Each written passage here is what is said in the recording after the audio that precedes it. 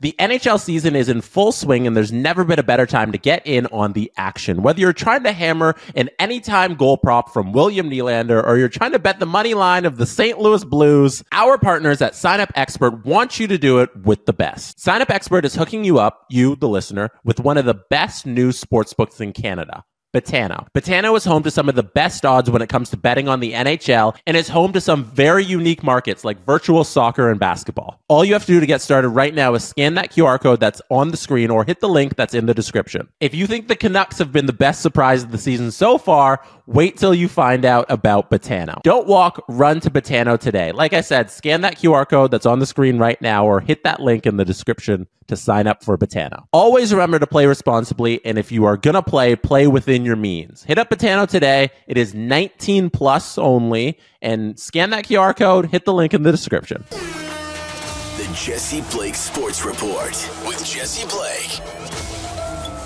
Welcome to the Jesse Blake Sports Report. Whether this is your first time here or your last time here or somewhere in between, I appreciate that you are here right now so that we can discuss what might possibly be the most exciting thing to ever happen in Toronto sports history outside of all of the championships that have been won. Shohei Ohtani signing with the Toronto Blue Jays. Yes, it is a kind of real possibility. We're going to talk about how it's a real outside shot, but it is at least a shot, and not all the other teams in the league can say that, except for the Los Angeles Dodgers. So let's get into it. Based on all of the reporting that has come out, and if I'm being perfectly honest, we need to take the reporting on Shohei Ohtani with a grain of salt. Because the one thing, if you follow baseball closely and you follow the insiders closely, the one thing that insiders say about Shohei Ohtani is that it is held so close to the vest and that nobody really knows what's going on with Shohei Ohtani. So we're basing everything in this podcast off of the reporting that's been done about Shohei, but we need to all take a step back and realize that nobody really knows what Shohei is thinking because his camp is so tight and leaks rarely happen out of the Shohei camp. So with all that being said, tonight, John Heyman of the New York Post reported this. The Jays are an interesting surprise entrant for two-way superstar Shohei Ohtani. They couldn't confirm he's planning a visit, but one Jays person said he heard Ohtani liked previous stops there. While Toronto would seem like a long shot, partly due to the Canadian monetary issue, one rival said he could see him liking the relatively low-key environment. And John Heyman's not the only one to link the Blue Jays to Shohei Ohtani. ESPN's Jeff Passan earlier this week said there are plenty of teams whose offseason hinge on the right addition. Dodgers, Rangers, and Blue Jays are chasing the biggest star in the sport, free agent two-way player Shohei Ohtani. And as all the rumor mill has unfolded, it's come down to the conclusion that the Dodgers and the Blue Jays are the last two teams standing. And these rumors have been bubbling so much that Toronto Blue Jays general manager Ross Atkins was asked about it earlier this week and had to address that. He said, "We have an incredible opportunity here. The city, the country, the support of ownership, the winning environment, the renovations that have occurred. We have incredible opportunities with the economy and the diversity and the strength of this city that is celebrated by a country."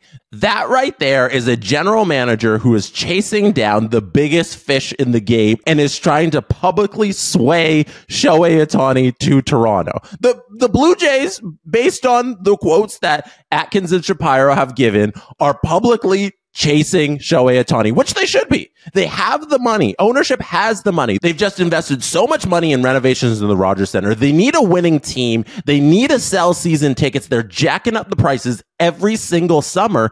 And what better way to drive interest to your team than by signing Shohei Ohtani, the biggest global superstar that baseball has seen in decades, possibly of all time. It makes a lot of sense for the Toronto Blue Jays to be chasing Shohei Ohtani, not just from the baseball side of things, but from the business side of things. And they have the money to do it. The only thing is that they're competing with the Los Angeles Dodgers, who on the other side of it won't allow themselves to be outbid. What this comes down to is Shohei has to pick Toronto over LA because the money's going to be the money. If it's $600 million, if it's $500 million, if it's $7, $8, if it's $1 billion, the money is going to be the money. And the Dodgers will always try and spend a penny more than Toronto, but Toronto's going to get right up there.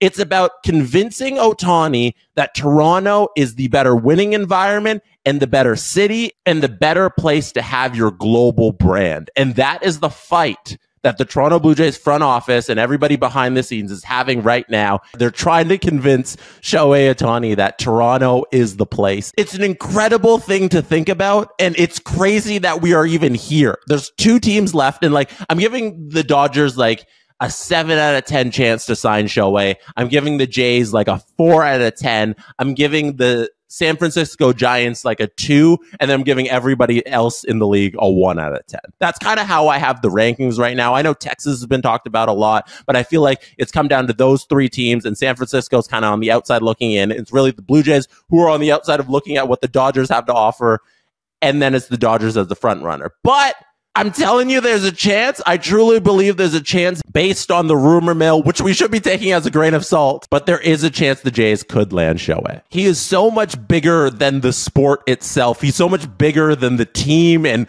all of the other teams in the market combined. And he's such a global superstar that this will change the city and it'll change baseball in Toronto forever. And that's a very exciting thing to think about. And before I go here today, I want to shout out Daniel, who spells it Danyul, on our Discord channel. Go to sdpn.ca to join us on Discord, who said, was trying to get better at using After Effects, so I made a Jesse Blake Sports Report intro for fun that I based on the Worldwide of Sports opening. No agony of defeat in this one. Thought it would be fun to add a bunch of sports clips to a sequence.